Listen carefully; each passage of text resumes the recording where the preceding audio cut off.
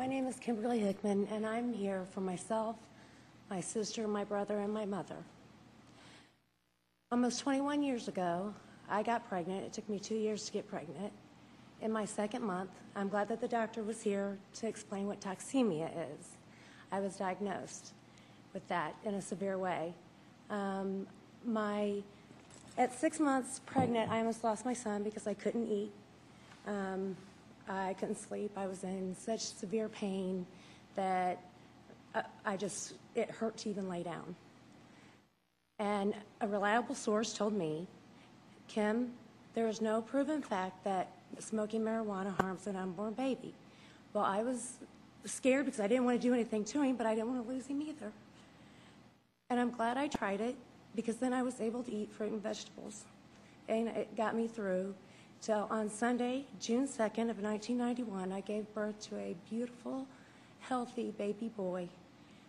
He was 7 pounds, 2 ounces, and 21 inches long.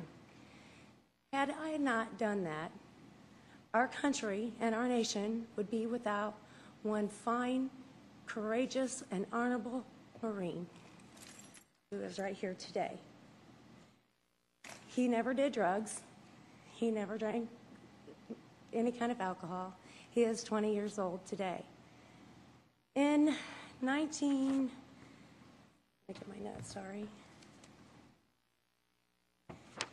December of 2007, my sister Stephanie Lee Foster Vise was diagnosed with stage 4 pancreatic cancer.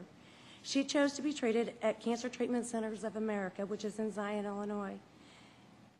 She got to the point in August 2008 to where she had lost her battle with this disease. She would not smoke marijuana because she was afraid of getting into trouble, so she went the Marinol pill path. She didn't keep it down long enough to help her, and she had the 8 months that she lived she was sick all the time, and there was no quality. My brother, James Campbell Weir, was given the same diagnosis as my sister in December of 2008. He chose to be treated at the Cancer Treatment Centers of America. My brother chose the path of smoking marijuana. His quality of life was maintained better than my sister's, and he outlived her almost 12 full months. He lost his battle in May of 2010. In February of 2009, my mother, Cynthia A. Gilmore, was diagnosed with ovarian cancer that metastasized to her brain. She also chose to be treated at the Cancer Treatment Centers of America. I took over her complete care. The doctors gave her Oxycontin and oxycodone for her pain. My mother and my brother sat together doing chemo. My mother went down to 98 pounds. My brother said to me, "Enough, Kim. She has to smoke marijuana." My mother had never done anything illegal in her life of 72 years. So I made the decision to get her to try it. She walked out and flopped on the bed without any pain. Within 10 to 15 minutes, she ate a whole chicken pot pie from Kentucky Fried Chicken, a piece of chicken, a biscuit, and 2 glasses of soy milk,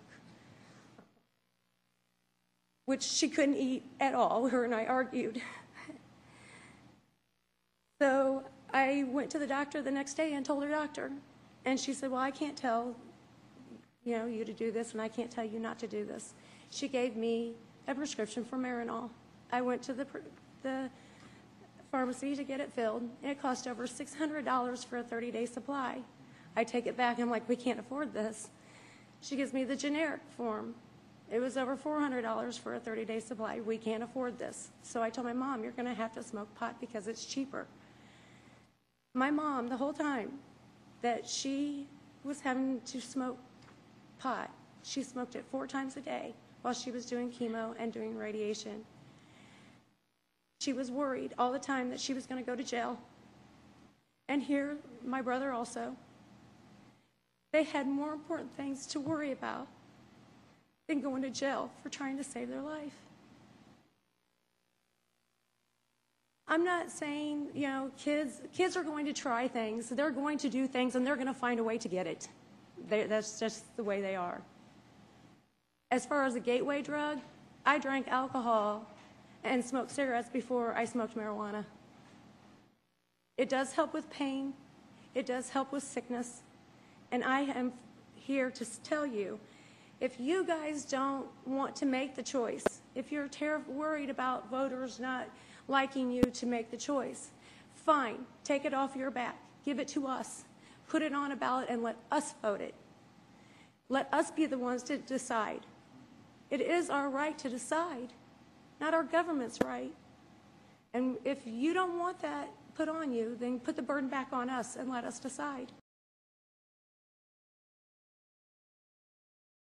That's the fairest way to do it. Thank you.